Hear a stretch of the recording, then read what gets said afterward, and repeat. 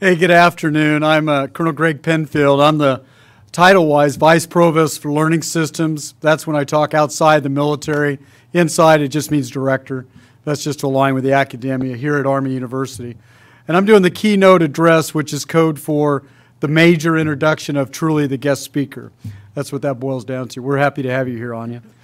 So the Cultural Regional Expertise and Language Management Office, under the able leadership of this guy, Dr. Ibramhoff, has established a very robust program of panel discussions and presentations that focus on topics of strategic importance to the U.S. national security objectives, all with regional and global geopolitical considerations. For example, if you're here at our last presentation, they highlighted a summary of the forthcoming anthology, The Future of Eurasia, Cultural Perspectives, Geopolitics, and Energy Security of Eurasia. Is the next global war imminent? Well, today's presentation, Russia's Policy in the Middle East, What is Next, continues this thematic approach with clear regional and geopolitical implications affecting our national security. Russia's involvement in the current Syrian conflict and their close ties with Iran are complicating U.S. foreign policy efforts in the Middle East. Noteworthy for today's topic is that it is also the Russian holiday known as the Day of the Defender of the Motherland. So for more mature generations who lived this, Fayot, Mark Wilcox et al., right? It's known also as the Day of the Soviet Army, all right? Before it was the Krasnovians, right? It was the Soviet. So Dr. Ibramhoff will show two videos that highlight the patriotic fervor that is associated with this particular holiday and set the stage for our discussion today. So with that as a background, it's my distinct privilege to introduce our guest speaker, Ms. Anya Borshchevskaya.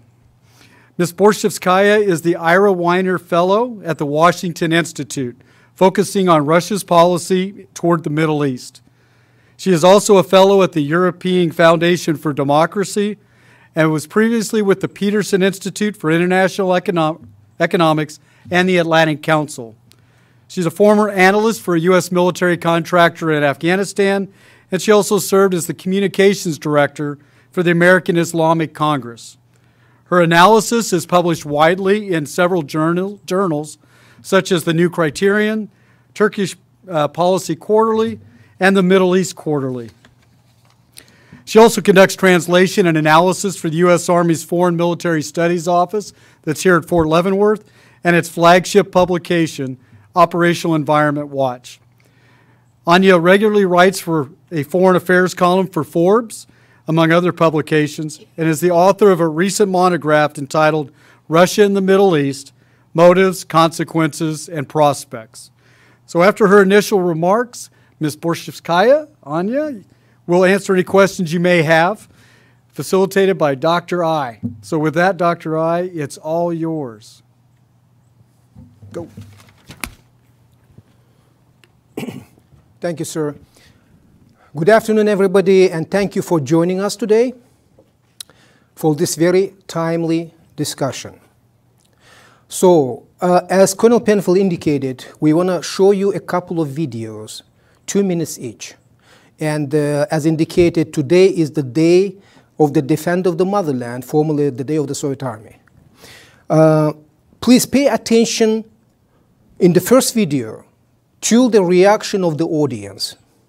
You will see different generation, children, younger people, older people, military civilians. But the reaction would be the same because the song which is played, usually played today, and that's appealing to the patriotic feelings of Russians. The second video with the same song, but demonstrating mainly the military capabilities. The message is the same, appealing to the patriotic feelings. We have discussed before this Russian strategic military culture, the so-called concept of Eurasianism, based on the tragic past, like Great Patriotic War, for example, etc., which essentially shaped the Russian mindset. That, to a certain extent, explains the sensitivity of Russia, for example, towards NATO's expansion. So again, as you all know, ancient Russian strategist concept, understand your adversary, step in the shoes of your adversary, understand its history, culture, sociocultural considerations. With that, we would like to begin with the first video and to answer your possible questions. Please. По натянутым нервам и аккордами веры эту песню пою тем, кто, бросив карьеру, живота не жалея, свою грудь подставляет за Россию свою. Тем, кто выжил в Афгане, свою честь не изгадив, кто карьеры не делал от солдатских кровей, я пою офицерам, матерей пожалевшим, возвратив им обратно живых сыновей. Офицеры, офицеры, ваше сердце под прицелом за Россию и свободу до конца. Офицеры, россияне, пусть свобода вас сияет, заставляя в унисон звучать сердца. Господа офицеры, как сберечь вашу веру на разрытых могилах? Ваши души хрипят. Что ж мы, братцы, наделали? Не смогли уберечь их, и теперь они вечно в глаза нам глядят. Вновь уходят ребята. So, this is the first video. Any questions before we go to the second video? Going to be the same song. By the way, just a summary, quick summary of the song. Again, as it's understandably, it honors the former Soviet and Russian military, particularly mentioning the Afghanistan campaign, as we all know, 1979-89. So, dedicated to all fallen former Soviet or Russian soldiers. So, it's kind of the tribute of respect to the former Soviet or Russian military. Does that make sense? So, any questions before we go to the next quick video? Okay. Sean, the second video, please. It's with the Day of the Defender of the Motherland from Russia. Okay, on the first.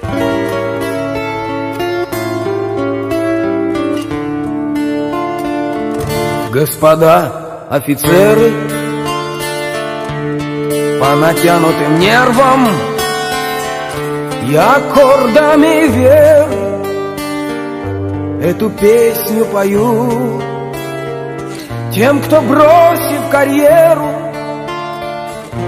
живота не жалея, свою грудь подставляет за Россию свою. Тем, кто выжил в Афгане,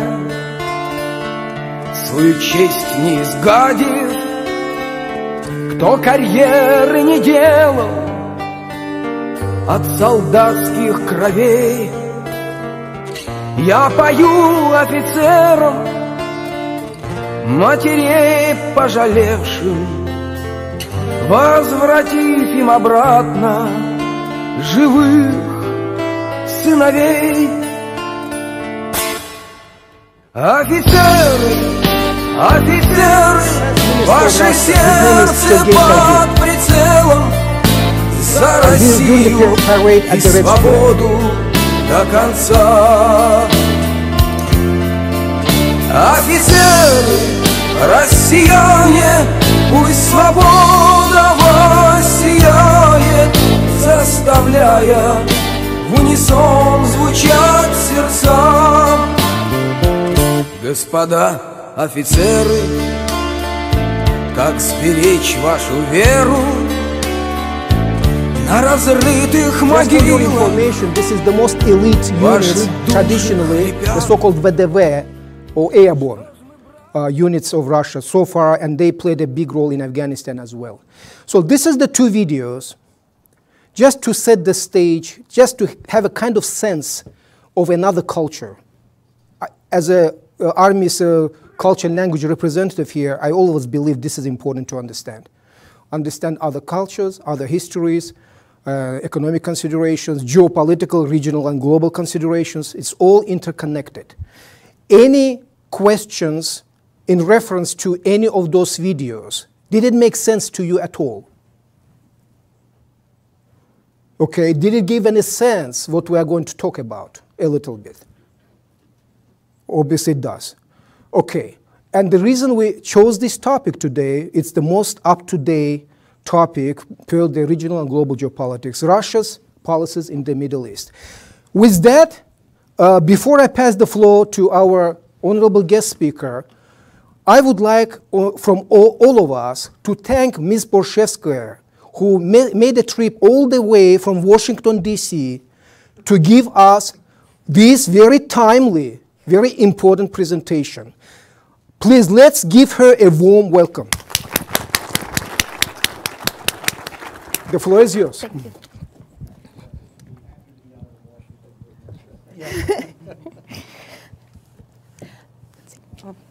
Thank you very much. Can you hear me? Okay, great. I apologize in advance. I am getting over a bad cold, so I may cough on occasion, but I'm not contagious anymore. It's been 2.5 weeks. And it's always very good to get out of Washington, especially at a time like right now, so thank you very much. It's a pleasure to be here. I'm just going to make a few introductory remarks, as Mahir said, and I very much look forward to your questions because I think it's always much better to have a discussion rather than me talk at you. Russia's intervention in Syria in September 2015 shocked and surprised many, including those who remember the Cold War, frankly. But what happened was a long time in the making, and this is one point that I really want to stress.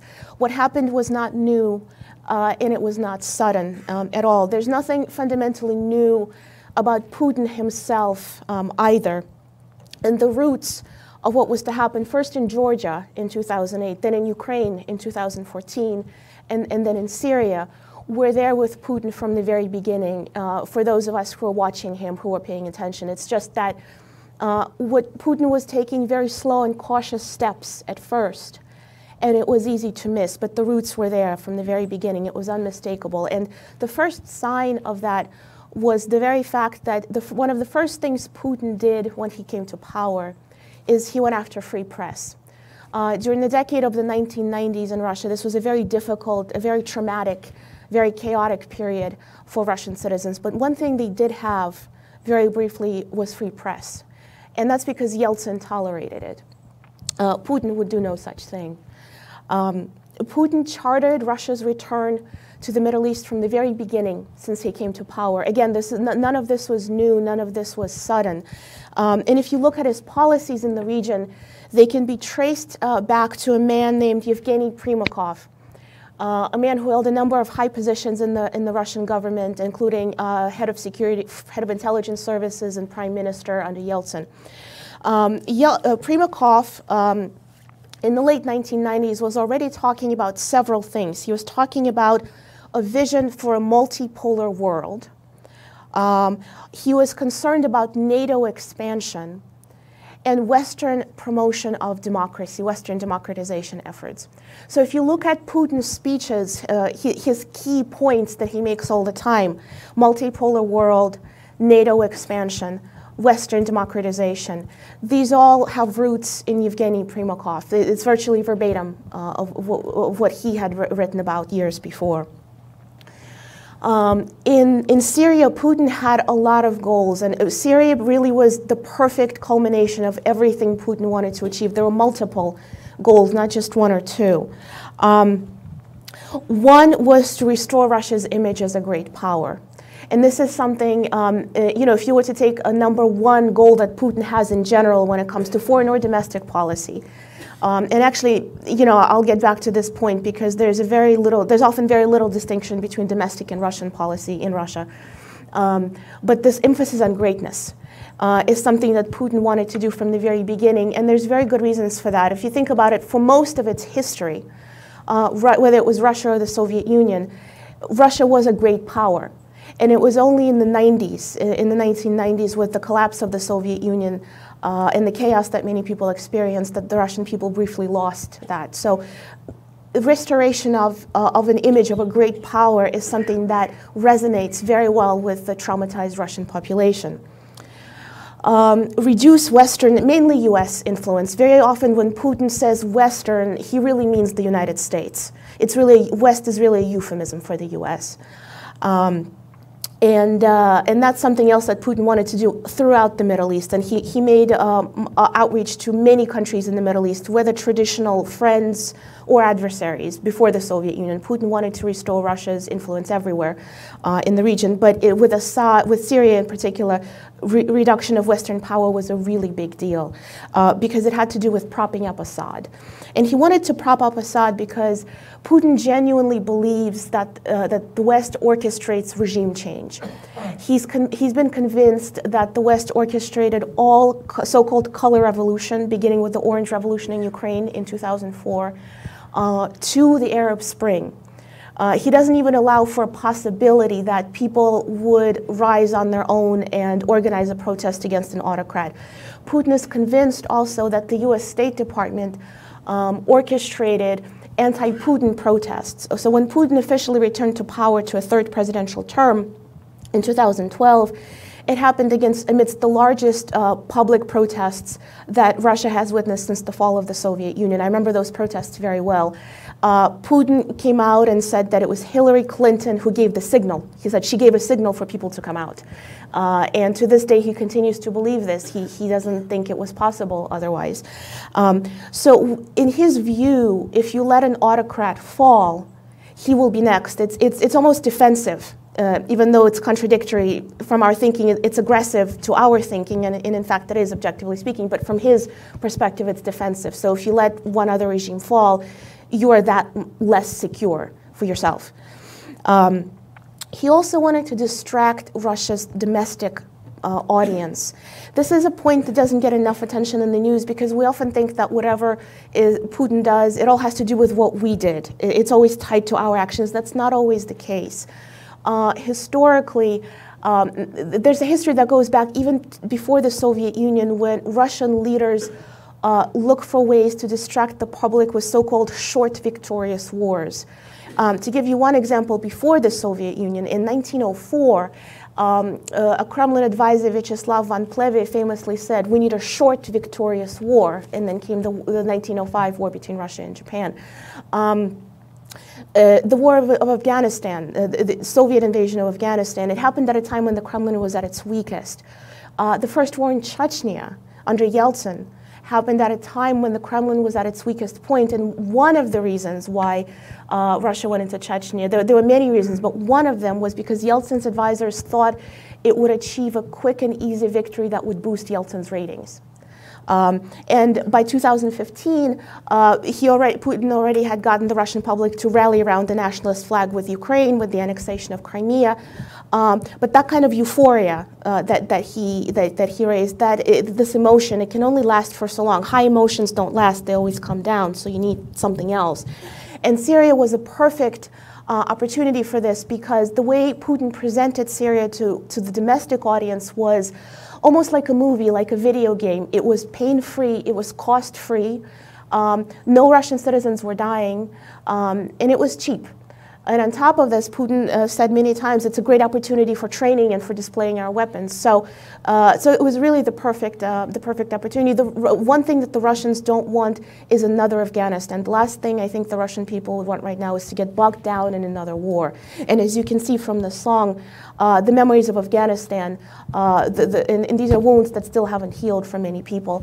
And Putin was very careful about this, and I don't think he gets enough credit for that. Many expected Russians to get bogged down in Syria. They expected body bags to start coming home. That's not exactly what happened. And I think it's because he was very careful to control what the Russian people really saw about their campaign in Syria. Of course, what Putin wanted to divide NATO in Europe.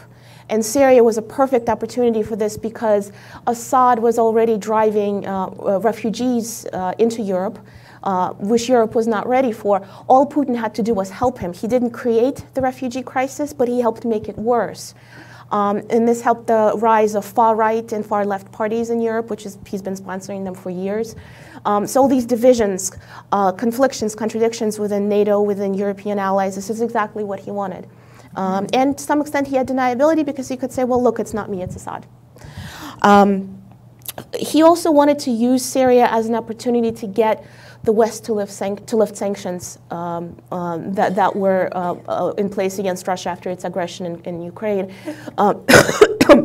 Excuse me. Again, it was the perfect opportunity. He helped create a crisis, but he pushed Western leaders to work with him if only they lifted the sanctions. And many European leaders repeatedly voiced the possibility that they would be willing to do that, that they'd be willing to lift sanctions in exchange for cooperation with Russia in Syria. And the sanctions hurt. You know, we can talk more about the extent to which they hurt because that's a matter of debate, but they did hurt, and Putin knew that. Last, but certainly not least, Putin wanted access to the Mediterranean through the warm water port in Tartus. Historically, Kremlin leaders, again, before the Soviet Union, sought warm water ports. It began with Peter the Great. This is how far back it goes. And Putin is a conservative leader. I use the word conservative in a sense that he looks backwards into Russian history. He tends to distort it, but he looks backwards. And he always invokes historical figures that he also tends to misquote and misconstrue. But his vision really is all about the past. And in the past, Russians always sought, as a traditional land power, they always sought warm water ports. It's not just the port for the sake of having a port, it's creating an A2D2 denial area. Simply by being there, by militarily being present on the Mediterranean and Syria, Putin limits our ability to maneuver militarily. You know, and we can talk more in depth about that, but I think part of his strategy, and I do think there is a vision, there is a strategy, people debate that as well, but I do think that there's more of a long-term vision that we give Putin credit for, and that is to create A2D bubbles along the Mediterranean. It's basically a buffer zone. And historically, Russian leaders always sought buffer zones. Catherine the Great had a famous quote. She said, "I have no better way to defend my borders than to expand them." Again, I just want to just show you how far back this goes. This did not begin with Putin. It did not even begin with the Soviet Union necessarily. Imperial Russia always expanded. As it incorporated new territories, it created a perpetual cycle of insecurities, where the more land Russia had, the harder it was to govern. These were remote territories with a lot of different people, different nationalities. They questioned their loyalties.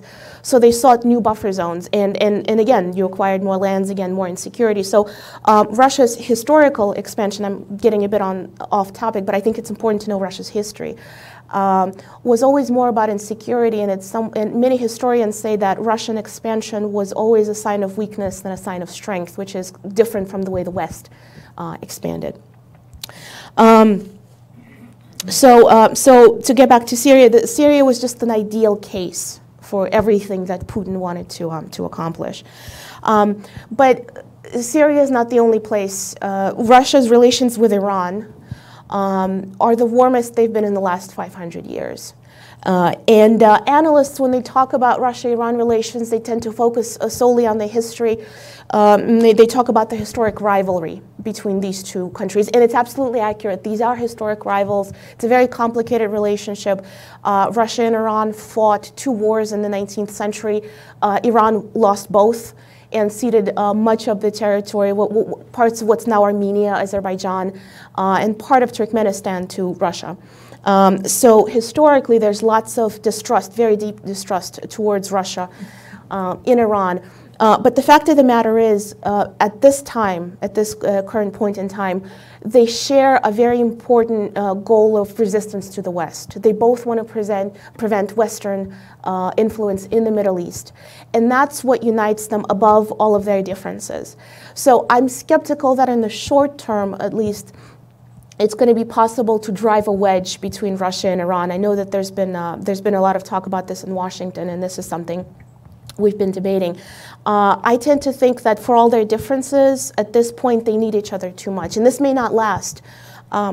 This very well may change down the road, but right now I just don't see how it's going to happen. The fact of the matter is Putin favors the Shia axis in the Middle East. He wants to have good relations with everybody, with Shia, with Sunni, and with Israel, I should mention. But he favors the Shia bloc. And I don't think it's by accident at all. The Sunni powers are historically pro-Western, the Shia are not. And together with another anti-Western power in the region, he's in a better position to resist the West than on his own. On Egypt and Turkey, I just want to say a few words on Egypt. There's been a steady growth of Russia-Egypt relations in the last several years. In 2015, for the first time, they began conducting naval drills, and they're talking about doing more military exercises together. There have been a number of weapons sales. And again, they're talking about more and more of these deals. Certainly, Putin and Sisi see eye to eye on a number of issues, including their approach towards terrorism. Certainly, Putin is not going to lecture Sisi on human rights issues, and that's something that's very attractive to him. With Turkey, Turkey deserves special attention. Erdogan and Putin had a very close relationship from the very beginning, so much so, in fact, that that people would often talk about how they if they had meetings together, they asked everybody to leave the room because they were just really comfortable together. They had a lot of things to discuss, and they didn't want anybody else in the room. They share many qualities. They both went after free press. They both presided over a number of economic improvements in their own respective countries. And they're both now at the end of the trajectory where the economy is going downhill. But Erdogan never agreed with Putin on Assad. The one point of disagreement has always been Assad and Syria. They have been able to compartmentalize these differences and continue a very strong economic relationship. Turkey and Egypt, I should say both of these, are top two tourist destinations for Russian tourists. And Russia is Turkey's number one, has been Russia's number one trading partner for many years. As you probably know, there was a hiccup in the relationship when a Russian jet entered Turkish airspace. Ankara shut down the plane, and the pilot died. It became a major international scandal. Putin said that they stabbed us in the back. He enacted sanctions. He wanted Erdogan to apologize. For months, Erdogan refused to do so. But finally he succumbed, and he did. And when he made that apology, although some people say the apology wasn't as far as Putin wanted him to go, he expressed regret that things happened. He didn't quite apologize the way Putin wanted him to, but nonetheless, he did do, by and large, he did come back, and he did admit that he was wrong. And by doing that, he also admitted that he needs Putin more than Putin needs him. So what we see happening right now is Turkey falling deeper and deeper into Putin's sphere of influence. I would argue much more so than even Erdogan himself may realize, because this is not an equal relationship. And remember, Turkey is a NATO ally. You have a NATO ally who did a complete 180 on Assad. No longer does Erdogan say that Assad must go, and it's a position that Erdogan maintained for years. Instead, Turkey, Iran, and Russia go to Astana to discuss the future of Syria, where the U.S. is an observer. So I think what worries me the most is that I think Erdogan continues to think that it's an equal relationship, and it's not. And it has to do with the fact that Russia has very long and very deep connections to the Kurds that go back about 200 years. And Erdogan, as you know, one of his biggest struggles of his presidency has been with Kurdish nationalism. And Putin is very pragmatic about this. He can turn on and off these relationships. He always plays the Kurdish card against Turkey, which is what the Soviet Union did as well. Erdogan doesn't have the same leverage over Russia. And even on the economic side, they both need each other, but Erdogan needs him more because Putin can always turn off the flow of Russian tourists, and Russian tourists can go elsewhere, but Turkey is suffering. So that's Turkey. And in terms of what's next, I think Putin is not leaving Syria. I think he will keep working to cast himself basically as a peacemaker, where in reality that peace is the last thing on his mind. He has neither the resources nor the willingness to stabilize Syria. As you know, most of Russian airstrikes have not been against ISIS. He said he was there to fight the terrorism and mainly ISIS, but he fought everybody but ISIS. Really, to present the West with a choice, it's either ISIS now or Assad, therefore you have to choose Assad. But I think he wants some kind of a solution on his terms. And so far, it looks like he's getting it. I wish I could be more optimistic, but we've been absent from this conflict for years. And he was very skillful at stepping into a vacuum, and he's taken a leadership position. But I think the other place where he's increasingly turning is Libya. If you follow the Russian policymakers' statements for the last several months, increasingly they're looking at Libya and they're talking about, again, terrorists taking hold of Libya. Putin supports a general in Libya, a general named Khalifa Haftar, who is an anti-Islamist who's taken control of Libya's east, but for reasons that have nothing to do with radical Islamism, is a very divisive figure and simply not the right person to bring stability to the country. Khalifa is, Haftar does not support the UN-backed central government, which is civilian. He wants instead military control. He's gone back to Moscow several times asking them for help, and they made a number of statements that suggest that they in fact would be quite willing to do that. Very recently, Haftar toured Russian aircraft carrier Admiral Kuznetsov as it was leaving Syrian waters via Libya. And reportedly, he held a video conference call with Sergei Shoigu, and that's also a really big deal. Not every general in the Middle East tends to do that. So I think Libya looks like another possibility for another short-term victorious war, another place where, unless the West steps in, Putin can come in and say, well, you guys failed in Syria, I brought order out of chaos, and here's another place of chaos but here I am, I'm helping bring stability, I'm helping bring peace, you guys backed the wrong person, I'm backing the right person. And long term, if that happens, if that scenario plays out, no peace will come to Libya, there will be more fighting that will break out, but in the short term, Putin again can have the short victory that he wants, and very importantly, access to the Benghazi port. The Libya campaign cost Russia, the NATO Libya campaign in 2012 cost Russia over $4 billion, but they also had access to the Benghazi port, and I think they want access to the port as well, because again, if you look at the map, it's all along the same arc on the Mediterranean. It's another A2D area. I think Algeria and Yemen are the two places to look, and here there's less information and more uncertainty, but I'll just leave it at that. I think they're important to watch. And another reason why I'm not very optimistic is because Putin is also gearing towards presidential elections in 2018. He's going to win the election. I don't think anyone has any doubts that anyone besides Putin is going to be president, that it's not a real election. But he's going to be looking again for ways to distract the public. Russia itself is in the process of very slow degradation, but it's not going to collapse anytime soon. So on the one hand, the Russian people feel economic problems. They are serious, but on the other hand, it's not as drastic as it was before the fall of the Soviet Union. And I lived through the fall of the Soviet Union in Moscow. I remember it very well as a child. This is not what's happening right now. If anything, IMF actually predicts growth in 2017. So it's a system that's lagging, but it's not collapsing anytime soon at all. And Putin will always need to look for distractions. He's also increasingly paranoid, which is something that a lot of commentators note. And one example of this is the fact his National Guard that he created about a year ago, his own personal guard. This is no longer, in other words, this is not a unit that serves the state that's about protecting the security of the state. It's protecting one person.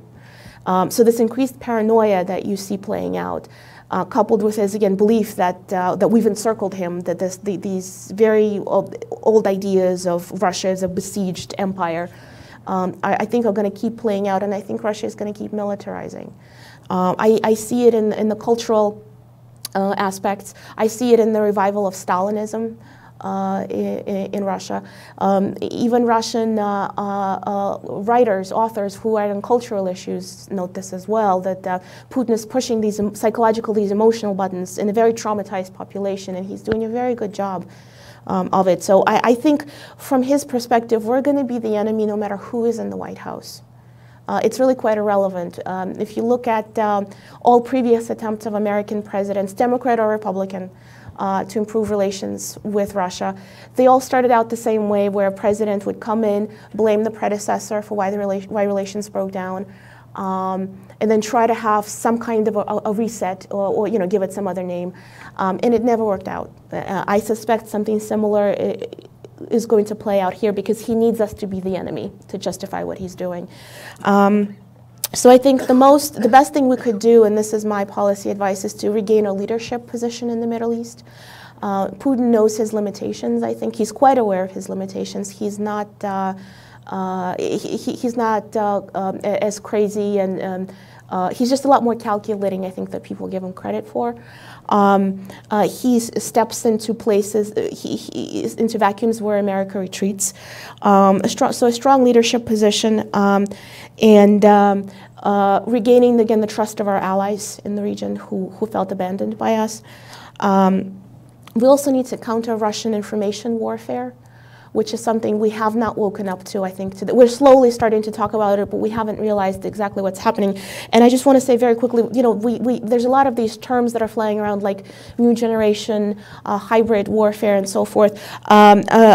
I think it's true, but I also want to highlight that, again, that's nothing new. They're doing the same thing they've been doing before. It's the same playbook. It's different tools that are more modern and adapted to the current environment, but at its core, as a strategy, this is nothing new at all. And we should also continue supporting democracy efforts, because we need to stay true to our values. And there are many people across the globe, in Russia and in the Middle East and elsewhere, who really do need us to be the beacon of hope that we were supposed to be. We've forgotten that, I think, in the last several years, but they do want us to stand by our values. So it's strategic and moral clarity also. I think that's, and finally, a realization that we're in this for the long haul. This is not going to be just a few years. We don't have a long-term strategy on Russia. We've been missing it for quite some time, and we need to have one. Thank you.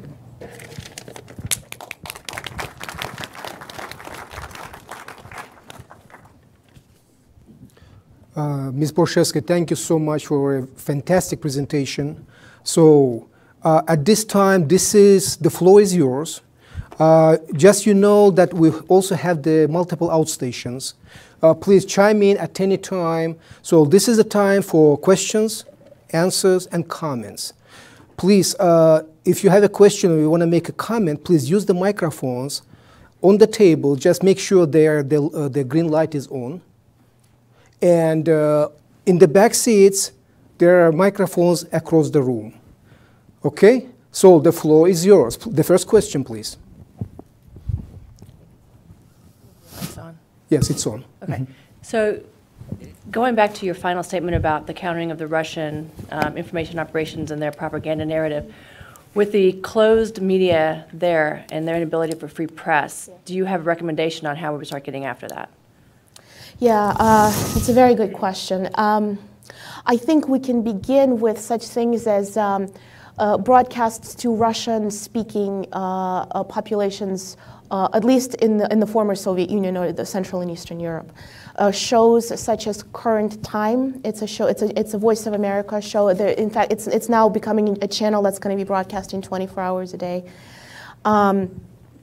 Things such as internet also. At this point, the Russian internet is not completely closed. A Russian citizen that really wants to get access to information, she would have to dig for it, but they can still find it. I mean, what Putin has done is he made it so that most people just don't bother trying to look for information anymore. It's just confusion. People are so confused they give up.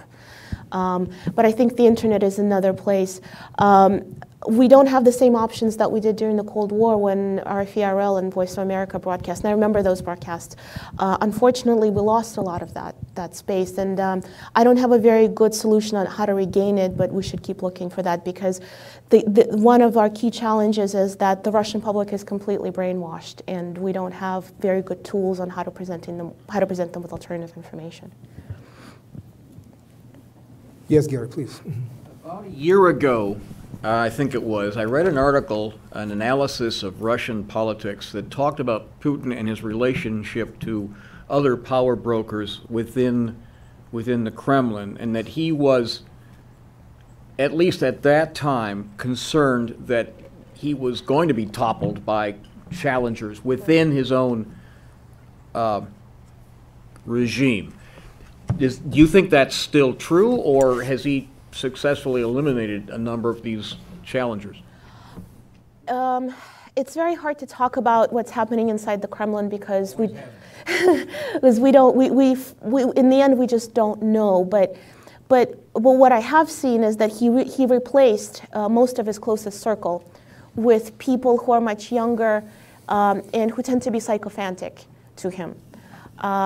Whether or not that's a sign that there really was something brewing inside, or it was just his own paranoia, it's hard for me to tell. I just don't know. But I have seen that he's replacing his circle. And again, all of these moves, the National Guard, all of these changes, at the very least, they point to his concern for losing power. Thank you. If I may, real quick, Sergei Ivanov is an example. There was a former chief of staff. His name was Sergei Ivanov, and he was considered in Russia the second most powerful person, and he was removed from his post very unexpectedly. So it could be kind of a move proving the fact that he's trying to secure his position as the single leader. Any other questions? So you talked that there's no imminent collapse of the economic system for Russia. But that implies that it's vulnerable. And so while the normative impetus would be, hey, there's vulnerability, how can we accelerate that vulnerability? The vulnerability also leads to Putin maybe being less calculated, more desperate in some cases. So is there a potential that instead of finding ways to accelerate that collapse, we actually would be put into a policy position where we'd have to prevent that collapse because of the broader calamity that would do in terms of the global economics as well as the regional stability, whether we do that covertly or otherwise? That's a very good question. Yeah, thank you for the question. First, I agree with you. A collapse in Russia would not be very good for us either, for exactly the reasons that you outlined. I think it may very well be a possibility. At this point, though, I think there are too many. It's very hard to predict. Whenever people ask me this question,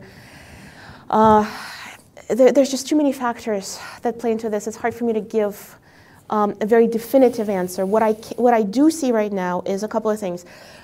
Russia's most talented people are leaving, and one of Russia's biggest problems is a brain drain of its most talented, educated people. A drastic population decline in terms of births, especially among ethnic Russians, and of course an economy that is inherently corrupt. There's no rule of law in Russia. Nobody buys Russian products. Nobody wants to do business in Russia, and it's really an economy that's mainly focused on raw materials and weaponry. But at the same time, Russia retains a lot of these strengths, and so a lot of people have been predicting a collapse, and it's not happening at all. I don't see it. So I think more down the road, I think you're right. What I think we need to do is we need to be much more careful at looking at what's happening in the Russian economy and why it's not collapsing. Because I think we were a little too, we expected that there would be a collapse. This is all short term, and that's just not happening. And maybe that would give us a better understanding of what we need to do as well and find a better answer. There's a great report that I recommend to a lot of people. It was put out, I think, by the NATO Defense College. It's called Towards Securitization. It came out in the summer of last year, I think in July. And it reports at length at what Putin is doing militarily and how he's shifting the priorities on militarization instead of economic development. And it's very hard for us in the West to understand why somebody would do that. And we think, well, if isn't that suicide in the long term? We think that a definition of a strategy is somebody who invests in economic development. I remember getting, even some of my own relatives had asked me when Putin annexed Crimea, why did he do that? It's an economic burden. That makes no sense at all from our perspective. But Russia was never about economic development. This is just not what the Kremlin did, neither in the Soviet times nor before it. And I think it's important for us to understand the mindset, because there is long-term thinking. It's just very different from ours. And it's that securitization, that focus on security. Also, part of it is shielding Russia from sanctions towards self-reliancy, self-sufficiency. That will help sustain the economy, I think, for longer than we expect it to. That's the best answer I can give. I wish I could give a more precise answer, but we don't know. Other questions, please? Yeah, in your discussion, you indicated what I call Russia and Putin are poking at the U.S. and the West. Is he consciously not poking at China at the same time? And why do you think that is? I think, so the real threat to Russia has never been NATO. The real threat to Russia is China. A good example of that, there's many good examples of that, frankly, that go back a really long time, even during the Cold War, as you know, these were not friends. And Russia, unlike China, is a rising, China, unlike Russia, is a rising power. Economically, it's a rising power. On Russia's far east, Russian population is slowly becoming replaced. Russian ethnic population is slowly becoming replaced by the Chinese. I think he's not talking about it because he knows that they're the real threat, and he knows that if he can't take on China. I think he's purposely diverting attention from that. He may have other plans that we simply don't know about, but that's the real threat to Russia. Dave, you have a question? Mm-hmm. Yes, Dave, please. Oh, I'm sorry, because it's being recorded, if you don't mind, come up to the microphone. You say that we should assert or reassert our leadership. Do we do this by armed force, or do we do it by diplomacy? I think when it comes to the Middle East broadly, we need to do it by diplomacy and by presence, including military presence. When it comes to Syria, we've been absent from the Syrian conflict for so long.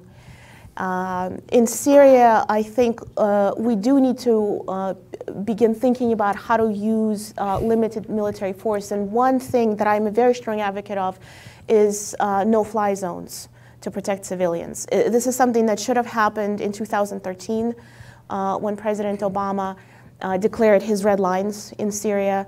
And then failed to enforce them. And this was a very clear signal to Putin, but also to all other dictators across the world, that America will not stand by what it says it will do. And I think that's one thing that encouraged Putin to step into Syria, because he saw we weren't doing anything. So I think in Syria in particular, we need to do safe zones, and we need to enforce them militarily. If we do any kinds of ceasefire agreements, in the past when we had ceasefire agreements, there was never any military component behind it. Obama made it very clear that that there wouldn't be any clear military repercussions if Assad violated a ceasefire. And I'm not saying we should do anything against Russia, but we should have targeted Assad's military force Assad's air force if he violated a ceasefire. And so if in the future, if there are such ceasefires, there should be a credible threat of use of military force if Assad violates them. That would be a start, I think. I'm sorry, you had the next question, right? No, you. Yes. Mm-hmm. Yeah, you brought up the idea, the historic idea of the need for a short, victorious war. However, when we've sought short, decisive victories in the Middle East and tried to do it with minimizing casualties, we've been unable to. Mm-hmm. If the Soviet Union intends to actually bring the opponents of Assad to culmination, are they actually going to be able to do that without incurring casualties? If they do incur casualties, does that then counter the benefit of the short, decisive victory? And then, working on that same line of thought, you mentioned expansion of Russia attempting to gain influence in Libya as well. What is going to be the barrier that prevents them going from looking for a short victory and winding up with a quagmire? Mm-hmm. Sure. So on your first question, so far in Syria, I have to say, Putin has not been in a quagmire at all. The Russian people themselves were very worried that that's exactly what would happen. In fact, if you looked at some of the early analysis from the Russian community, the first thing they said was, this is going to be another Afghanistan for us. But that's not what happened so far. I don't trust the official numbers of the cost of the Syria campaign. I'm sure that those numbers are not real, but at the same time, it does look like it's something that, for now, they've been very easily able to afford. And Putin also used Syria as a training exercise, and he was pretty explicit about it. He said, the best way to train is in combat, and this is what our guys are getting. And so far, they've had combat in Georgia, Ukraine, and in Syria. And I think one reason why they've been able to do this is because they really have not gone after ISIS. They have not gone after the people they said they were going to go after. And they maintained a fairly limited, targeted presence.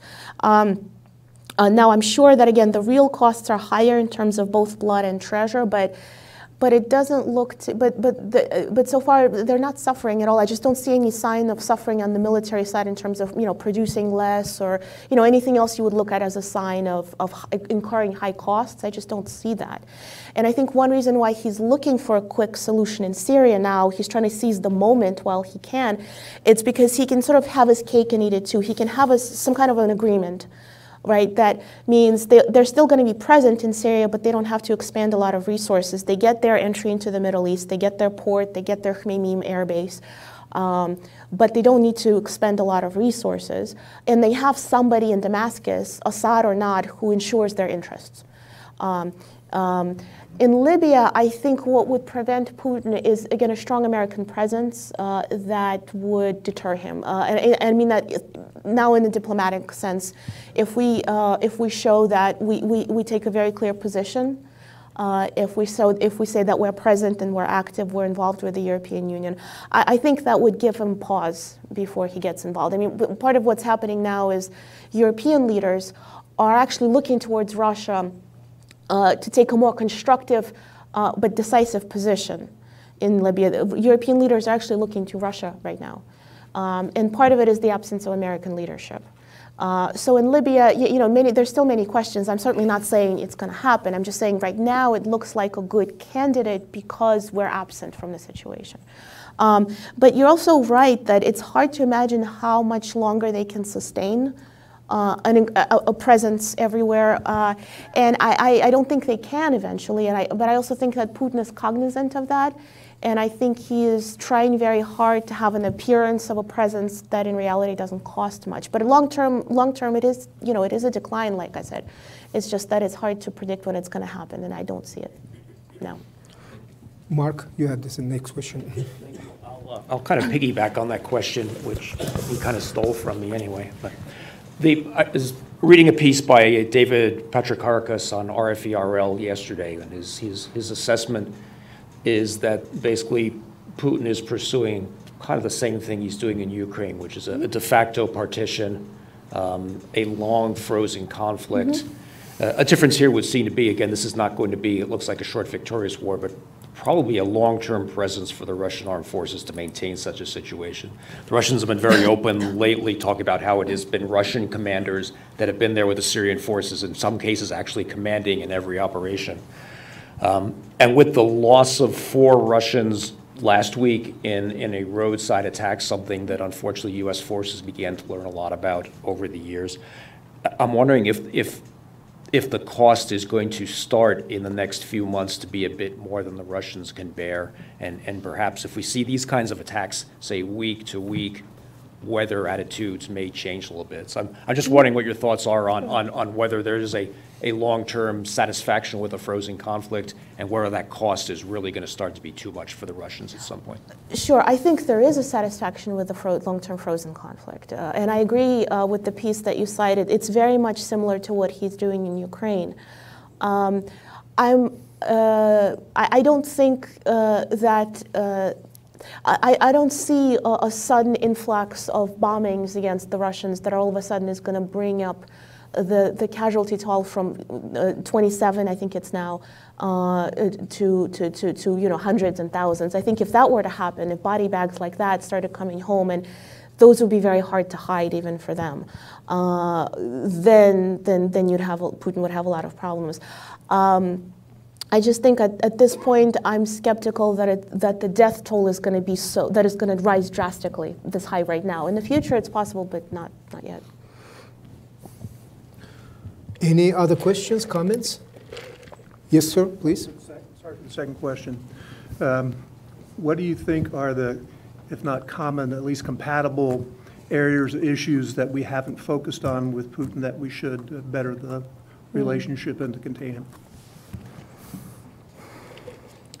I think part of the problem for us has been, there are 2 parts. We don't have enough Russia analysts. Russia studies for many years have had very fewer and fewer people really, and I think we're just now starting to catch up. I would like to see more people trained and really trying to understand Russia before they jump to conclusions. The other issue I think is that, well, for one thing, I'm concerned in terms of areas, but I think where I'm looking at it is I'm concerned about the Baltics. I'm concerned about the Baltic states. But I think a little bit more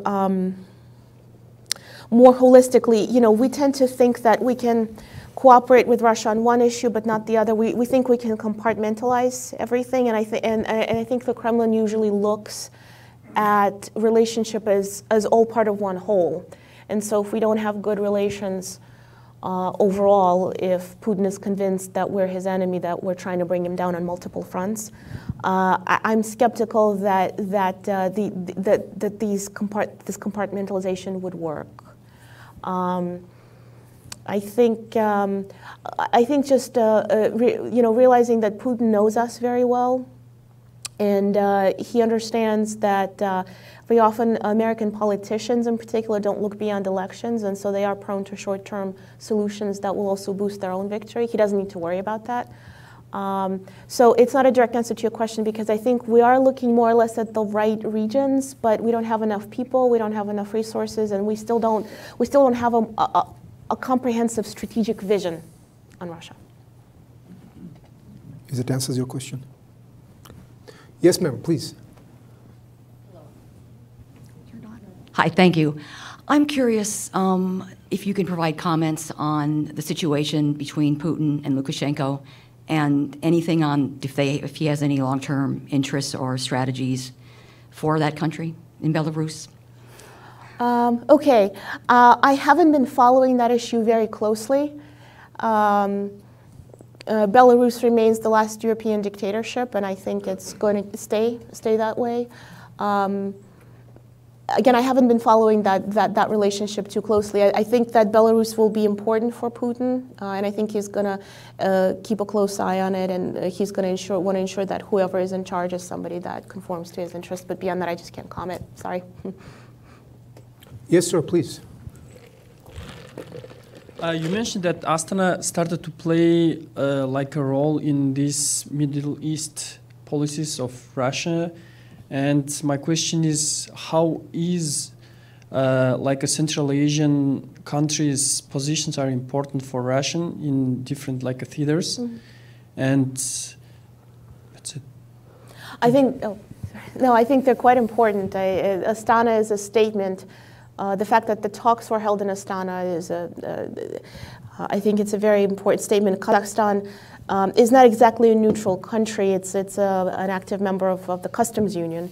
And although Kazakhstan tries to diversify away from Russia, it's very firmly planted in the Russian camp. And Putin has been trying to play on Russian ethnic minorities in Kazakhstan in recent years.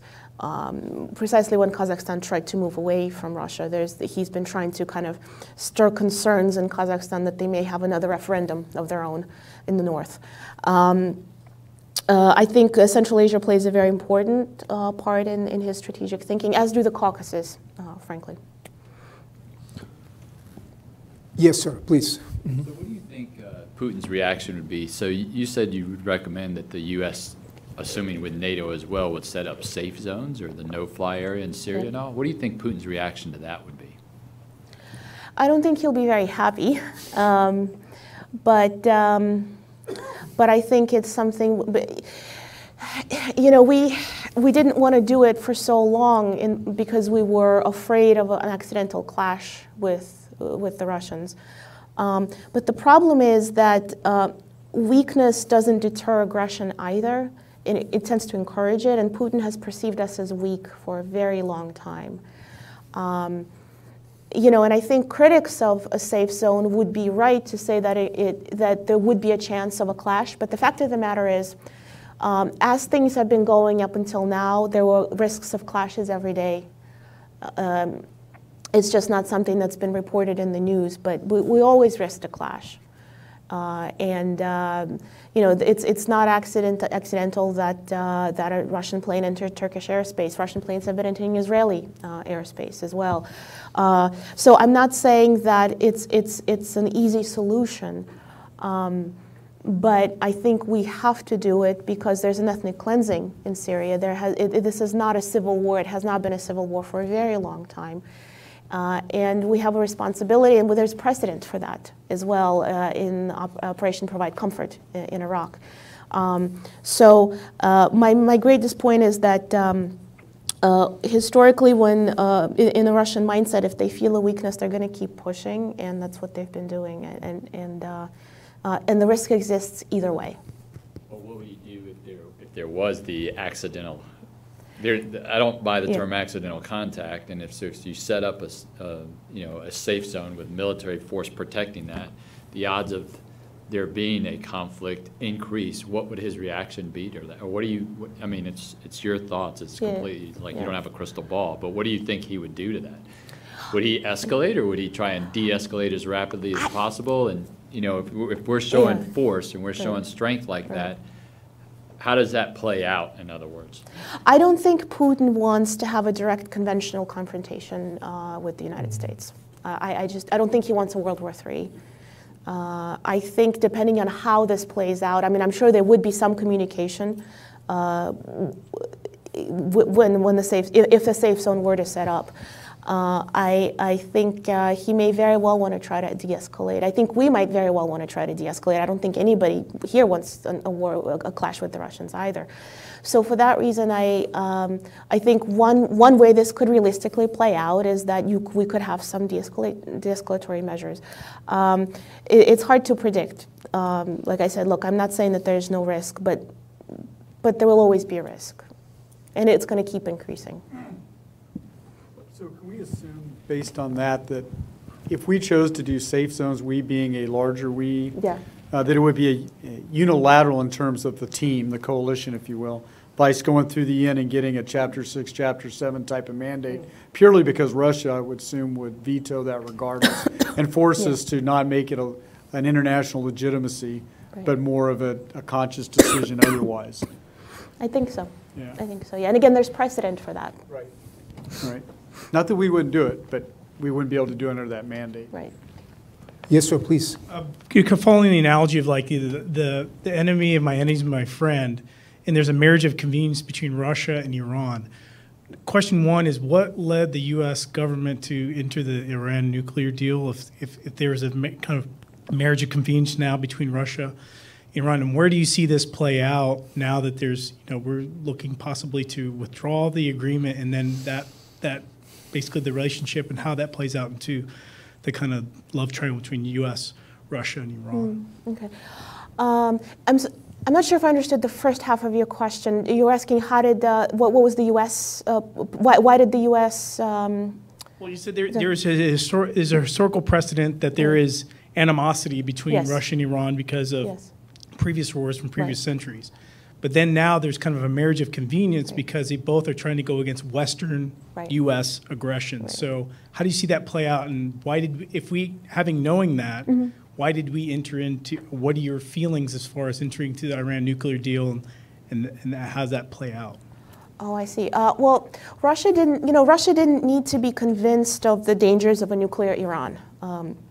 If anything, it's the one country out of the P5+1 group that I think would be most impacted, most directly, just geographically, if Iran were to have a nuclear weapon. So they never did us any favors. I think there persists a myth in Washington that Putin cooperated with us on the Iran deal. He did what was in his best interest. And at the same time, he consistently diluted sanctions against Iran for years, and he also was able to extract concessions from the West in return for cooperation in the P5+1 group, in return for supporting the sanctions. And the Iran deal, as it came out, was great for him because one of the first things he did is he lifted the ban on the freeze on the S-300 sales to Iran. They're not talking about a $10 billion weapons deal. Iranians basically presented a shopping list to the Kremlin.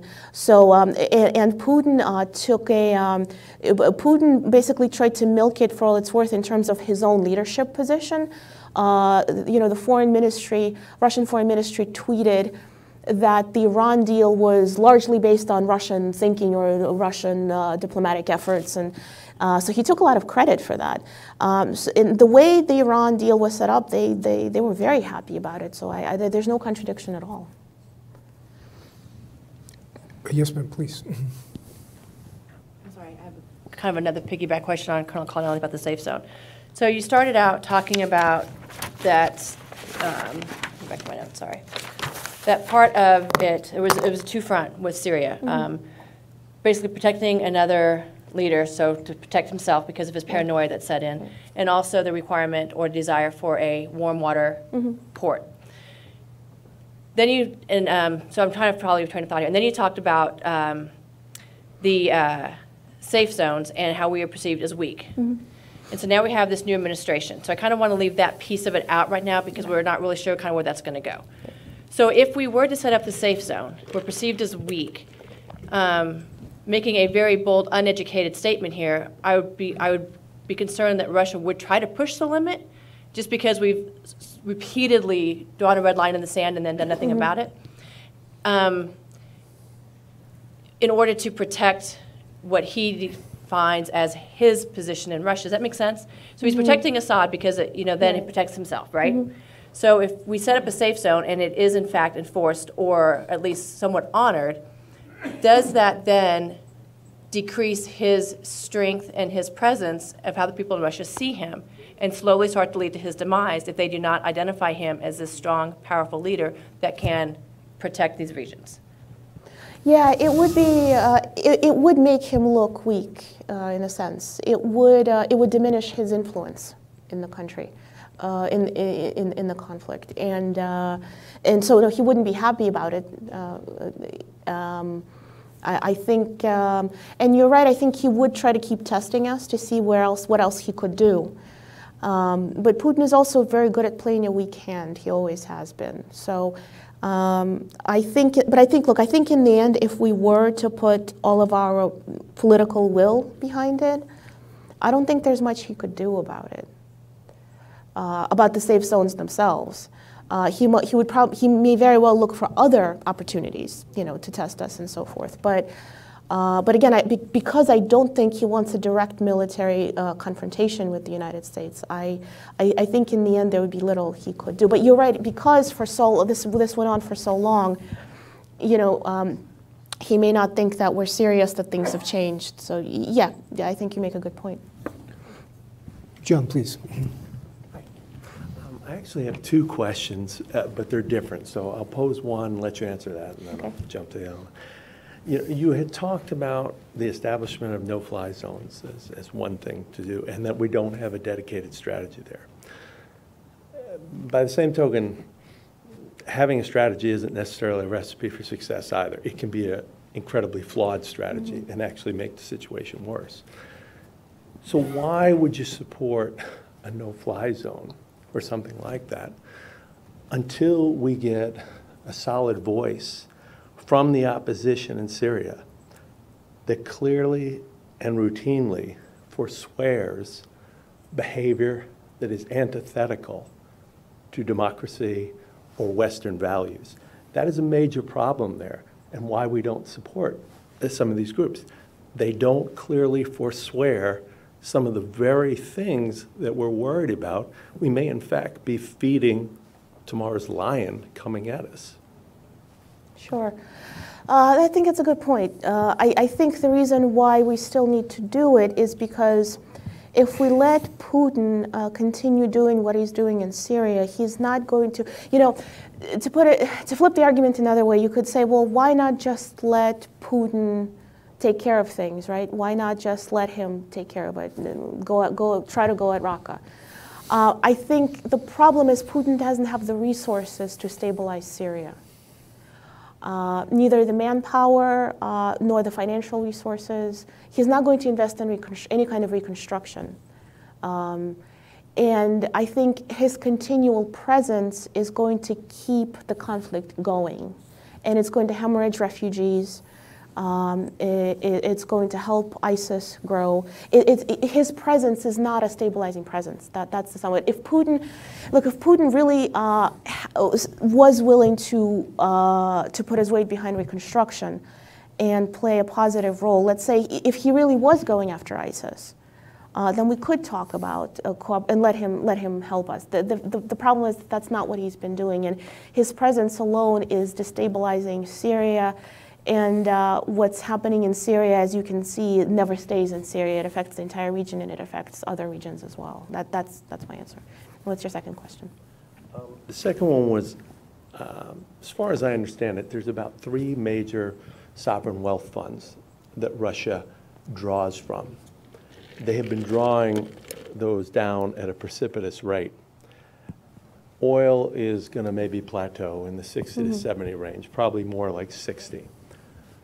As I understand it, oil is not profitable in Russia until you're talking about $110 a barrel.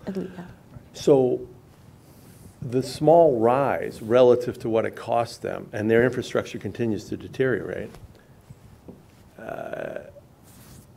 I don't see how Putin becomes a major threat when he's burning through his reserves at such a rapid rate. I think by 2018, they're supposed to be all exhausted. So, talks about resurgent military and creating problems here and there. Honestly, I don't see it because they don't have the finances to do it.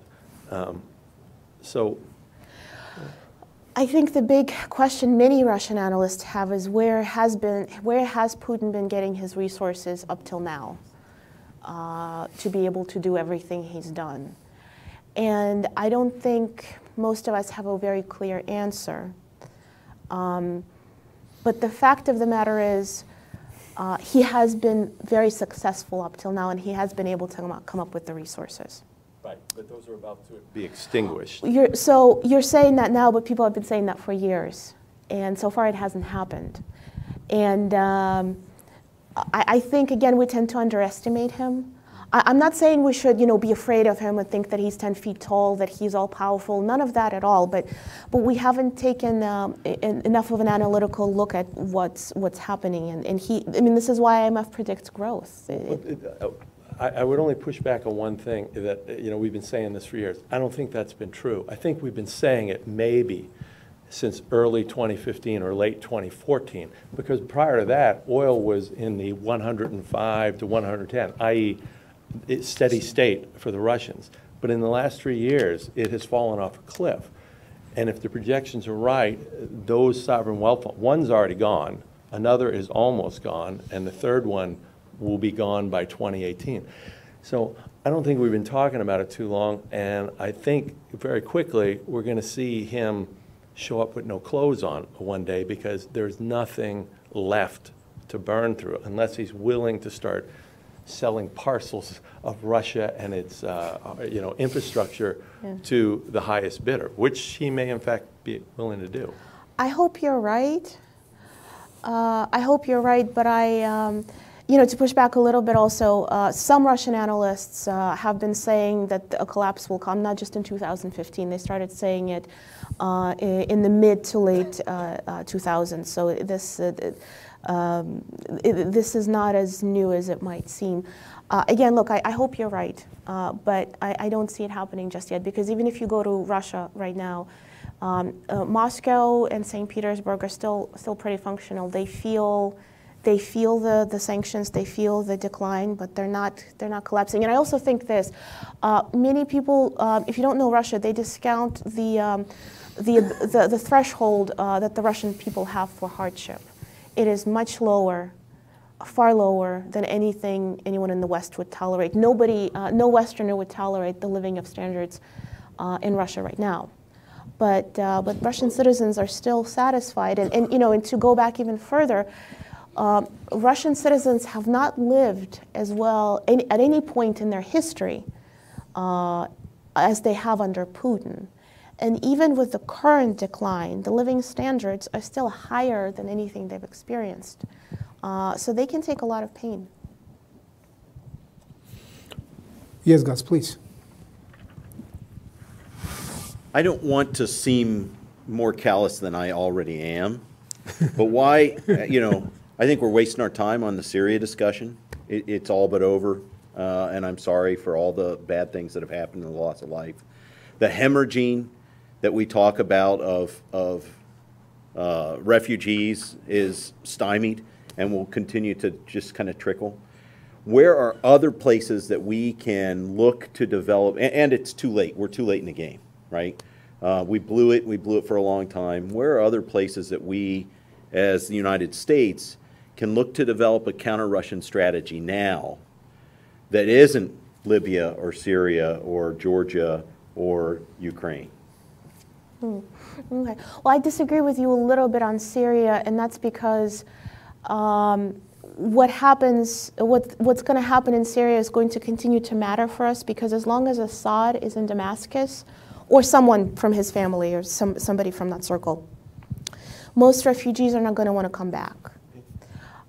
It's a conflict that's going to, whatever happens, is going to keep affecting regional dynamics. So that's just a quick comment. In terms of other areas, I still think Libya is important, the Mediterranean is important, the Caucasus is a very important region that we don't pay enough attention to, North and South Caucasus, because I think that they're part of that same arc. A lot of Putin's deliveries to Syria have been through the Caucasus. We haven't been paying enough attention to that region.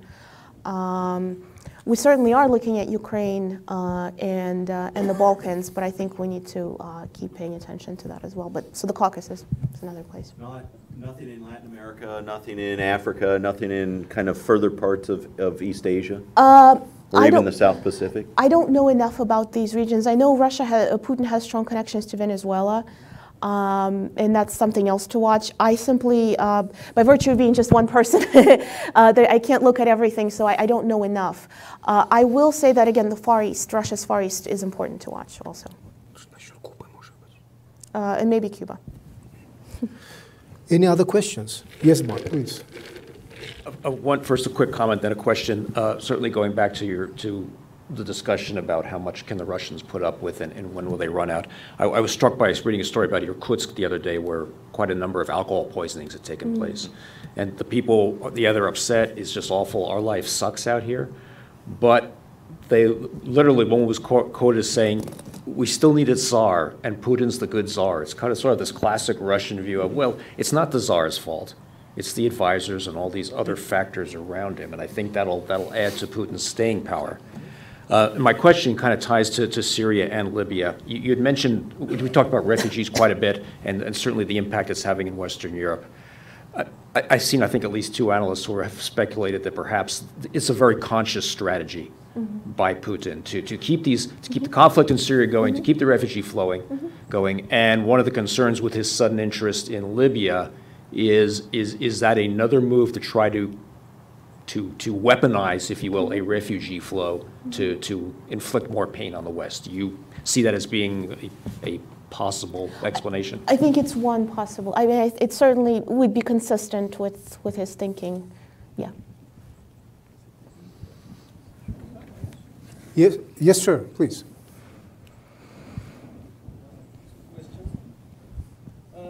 First is you mentioned about like a 6 probably like objectives of Russians that they got from the Syria campaign, and you emphasized that Russia didn't defeat any ISIS. Then whom Russia defeat? Like who was there like a enemy, or is it like the Jabhat al-Nusra as it mentioned in their like policies, or Kurds? Who can they be? And the second question, going back to the Russian-Iran, like a Turkey trinity, like how do you assess the future of the Turkish membership in the NATO? Because in July they had the military coup attempt. Right. In the Russian media there were some good articles, high-rated articles regarding the 3 ships, Russian ships of military intelligence in coastal regions of Turkey. One was in Marmaris. It was electronic warfare, which was protecting the Erdogan's flight during the 3 hours right after he landed from the Marmaris. And another 2 submarines was waiting in Istanbul, where Erdogan landed right after he that hours. But here in the Western countries, it hasn't been mentioned, in my judgment. It's important, and right before the military coup attempt, 3 countries, Russia, Iran, and Turkey, in Baku discussed, they had their kind of meetings in a high-level diplomats. And first visit of Erdogan right after July incident, like a military coup attempt, was St. Petersburg. And he went there with his huge group of generals, high-level generals, including the chief of general staff, etc. And so what will be the further Russian strategies in Middle East, or even like in a possible Libya campaign with changing some kind of Turkish foreign security policies? Okay. All right, so the first part of your question was, I'm sorry, NATO and Turkey, and then what was your first question? I'm sorry. Like Russia, who was defeated by Russian forces? Oh, who was it? Right. Right. So in terms of Russian airstrikes, who have they targeted in Syria if it wasn't ISIS? It wasn't so much Jabhat al-Nusra either. It was mostly, and it was basically all other armed opposition to Assad, which included groups that the United States supported. And in this sense, and this is why, first, don't forget that it was Assad who helped ISIS rise in Syria in the first place when he opened the notorious Sinai prison that contained a number of jihadists. And Assad remains one of the largest sources of recruitment for jihadists because it's Assad's abuses also that help people radicalize. So to answer your question, it was basically everybody else. In terms of, and by the very virtue of supporting Assad, Putin is helping ISIS because ISIS remains one of the biggest sources of recruitment for them. And in terms of Turkey and NATO, I think that's a good question. I don't really know. I don't have a good answer for that. I mean, all I see is Erdogan falling more into Putin's camp. You know, we'll have to wait and see how this plays out. NATO is a consensus-driven organization. You can't expel members. I mean, basically, Turkey would have to vote itself out. I think that's the only way they can leave NATO, if I understand correctly. Did it answer your question, sir? Thank you. Okay. Other questions, comments? Been so many questions so far. Tons of questions. Are really impressive, right? So because. Oh yes, please. We keep going. We keep going. That's great. So I have a question about the Russia's near abroad. With the passing of some of the old line leaders to go back to the Soviet era, President Karimov of Uzbekistan, for example, how do you see the relationship evolving with the newer generations of leaders in those countries? To the extent that I can speak about it in an educated way, because again, I haven't followed all of these relationships. I see it evolving quite well, in a nutshell, because I think that Central Asian leaders recognize that they need Putin, and they share many qualities in terms of their personalities and so forth. So I think it's evolving well on a number of fronts. In Kazakhstan, I think, again, Kazakhstan always tries to diversify away from the Kremlin. But being a prominent member of customs union, I don't think they're able to do that just yet. I mean, there's certainly it's not all love and admiration, but it's quite. But Putin always makes it clear that there is ethnic Russian minorities in Kazakhstan, and he can try to play them. And they're right next door. And they're right next door, exactly. Questions, comments? Outstations? That's a chance for you to chime in. Okay, I think that's a good time to stop here, right? That's what we exactly planned. And thank you again. I want to thank, on behalf of all of you, Ms. Borshevskaya for a great presentation. Thank you very much. And I want to pass the floor to Colonel Penfield for the final remarks. No, it's quick. Hey, so if you can come up on you real quick here.